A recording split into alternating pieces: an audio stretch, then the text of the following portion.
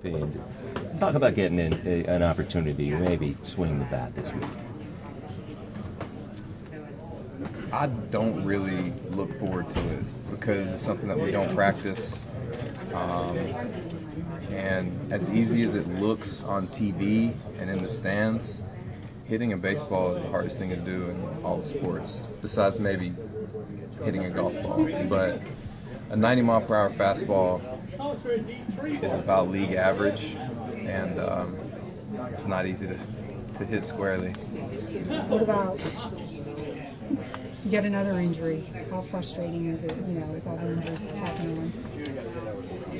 It's tough, and it stinks that it's this early, because teams usually go through a period of time where one starter's out, one position player's out.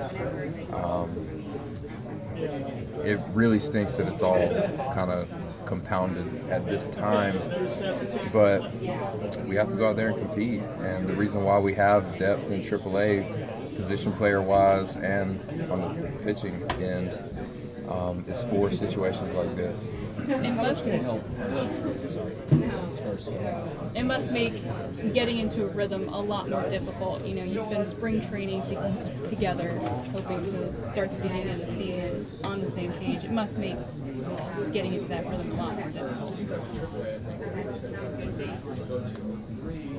It is. I mean, all I can do is agree with you. I don't have anything to go further because it is.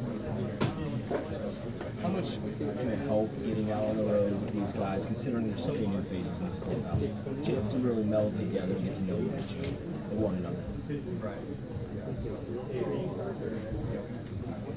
I mean, Dykstra's the only. Do we know that it's Dykstra? Mm-hmm. All right. Yeah. He's the only really new person. I mean, Andres was with the team last year. Carnes was with the team, or in the organization last year, and all of spring training. Basically, it's like a continuation of spring training, pretty much. Yeah.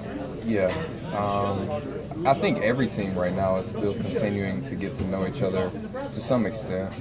I mean, over there they have Cabrera playing shortstop. They have a couple new faces. I mean, so again, it sucks that we have to, but you're not going to have a seamless season where nobody gets injured. So I'd rather have it early in April than August and September. Does the media make too much of this interstate rivalry, this opportunity to play the Marlins, and kind of a measuring stick of bragging rights to the state of Florida? That's a tough question, because if I say yes, then the media's mad at me. Right. But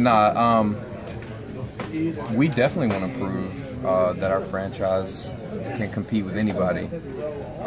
And we have to go out there and play against the Yankees and Red Sox. And over the past 8 years, we've been ultra successful. So being kind of the team in the state of Florida is nice. But for me, it's no different than trying to beat any other team, honestly. Not